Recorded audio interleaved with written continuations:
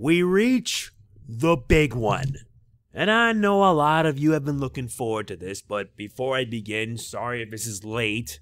This is what I get for recording Jump Force, and I'm still doing it. I'm MegamanNG, and I welcome you back with another Ace Attorney anime review of Season 2. We reach Episode 17, Bridge to the Turnabout First Trial. I'll provide the summary, then the main points. I have a lot to do, so let us begin. It began on one cold February. Nick, Maya, and Pearl are heading to Hasakura Temple, mostly due to Nick noticing someone real familiar. Maya mostly wants to continue her training as a spirit medium, but they soon meet a famous author, Elise. Everything goes well, but then Nick notices the same individual. Before he can piece things together, tragedy strikes.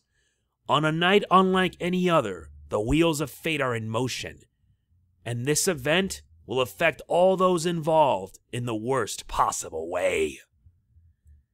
That's right, we've reached the big one. The final case of trials and tribulations, Bridge to the Turnabout. Bridge to the Turnabout is what many consider to be one of the best Ace Attorney cases ever. And it also is a compilation of several important cases throughout the Ace Attorney trilogy, the first trilogy. Basically, the first part is just to set things up. It gives us new characters that they make their animated adaptation introduction. Yeah, I'm just too excited. But yeah, this episode introduces the likes of Bikini, Elise, and Iris. But we know her as Iris Hawthorne, twin sister to Dahlia Hawthorne. I should mention that Larry also makes a return, but he goes by under a different name, Deauxnim. Oh boy, I'm reminded of all the moments in the Trials and Tribulations game.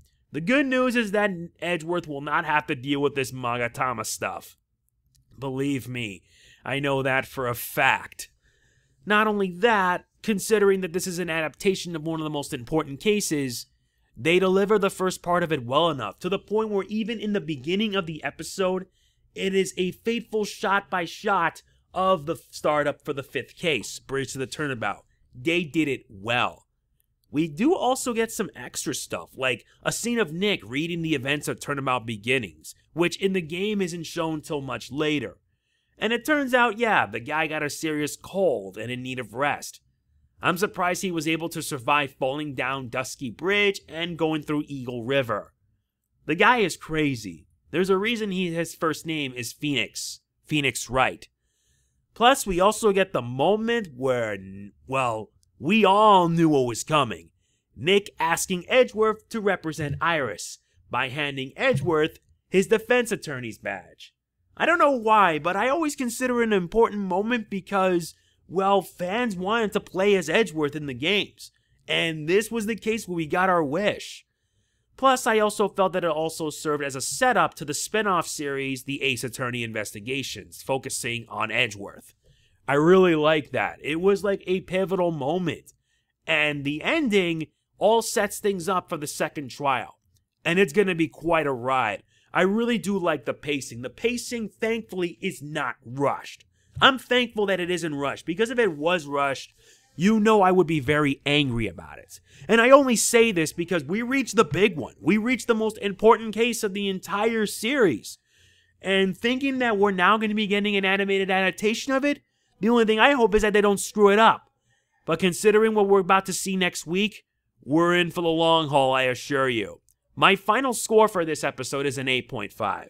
It's a very, very good episode. The pacing is just right. Everything is simply good, simply flawless. I honestly couldn't find anything wrong with it. Though I do feel that some stuff really did surprise me here and there. Not to mention, they're going to be taking the liberty to cut corners. And since, well, we're not dealing with the Magatama stuff, that's the only negative misstep. But either way, I feel that all of this is going to set things up nicely. Now, before I end this video, I do want to say, I want to thank you guys for watching these reviews, as well as any and all of my videos that I've been uploading so far. Things, unfortunately, have not been going well as of late, but that's not going to stop me from continuing to do what I can. Trust me, I'm fighting against YouTube itself. And it doesn't help that they no longer add the option to auto-post whenever you upload a video. And that sucks, because now I have to manually do it myself. And since I'm someone that likes to do it automatic, it makes it easier. But with this just makes it all the more worrying. I recommend everyone, whether you are subscribed or not, if you're subscribed, be sure to click that bell, so that way you'll be notified of when I'll be uploading. And for those that are not, sub anyway. Besides, the road to 40K subs is not going to be easy, to say the least. We already hit 35K earlier, but I want us to reach one step further. Believe me, I know. So anyway, that is going to be it for this episode of You. Apologies if it's a bit sudden, but I'm running late as it is, and I got a lot on my plate. I got to render Jump Force, I got to render Kingdom Hearts the post-game. I have a lot to do. If you enjoyed the video, please be sure to hit the like button. It means a lot to me. Please don't forget to like, comment, share, subscribe, and click the bell. Doing it all helps to my benefit. It really does. And if you would like to support this channel, please consider supporting me on Patreon. All it takes is $1 a month. It really is. It's not mandatory, but if you want to chip in, you can. I am in need of new patrons.